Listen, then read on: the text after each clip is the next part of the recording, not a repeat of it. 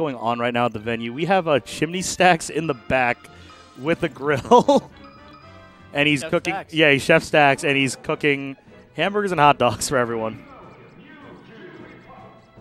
Couldn't ask for anyone better. I wonder if he's getting paid for that. Or if he's just doing it for, like, just because he likes to cook. Cook him. Yeah. All right, so we got 42nd and Merc. Name's correct? 42nd Merc, yeah. Yeah, all right. All right, so what should these two players be doing in this matchup right now? Well, he's got to grab. Ooh, okay. Fast fell that. I think he might have thought he was on stage or something.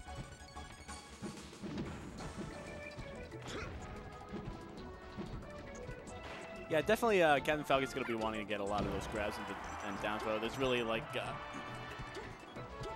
catching him with up airs. Like, this matchup actually is it's a lot more even than you might think for Falcon. Like Puff actually has to, like, work.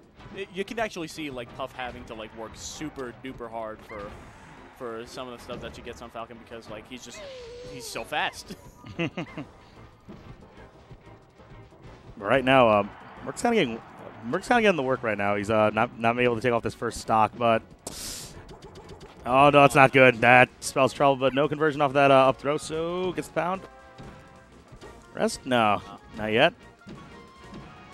All right, yep, wall of pain. No. Wall of pain, no. Oh man, Merc's just not looking ready right now. No, he does not. He's just getting. What's up, Tooth? You want to get on? Yeah, sure. I'll go play amateur if it's still open.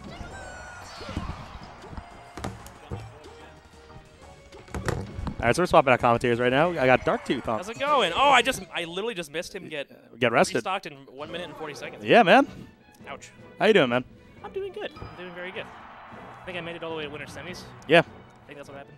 Names were messed up, so I was commenting your match entirely wrong. I apologize. Oh, it's okay. I know it's hard. I know it's hard when you don't know exactly who I mean. Yeah. Not everyone actually knows everything about like people in the region, so it's cool. I don't. No hate. Yeah. Anyway. All right, so we're going to Pokemon Stadium. Makes sense because they probably banned Yoshi's. Yeah. All right, so.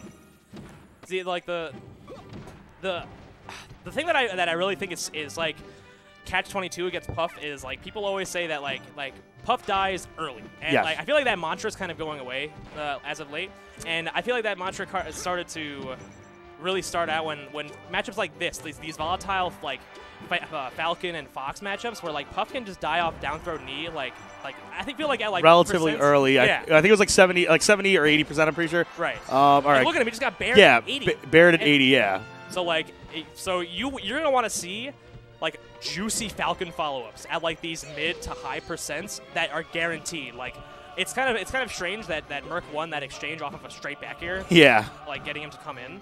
I feel like Merc can't get his kills off of like getting a grab when he's aware that the Puff is aware that he's in grab kill percent. Like you see 42nd actually crouching under that grab earlier.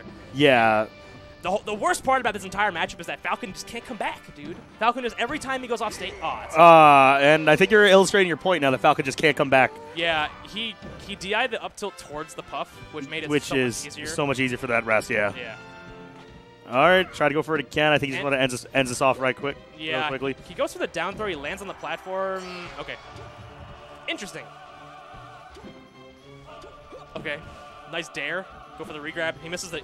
Puff tech roll is actually really slow. Our regular roll is really slow. I can't believe he actually missed that read. Oh. Whoa! Whoa! Crazy. That's actually nuts because the get up attack of Falcon, he went on the bottom right of Falcon's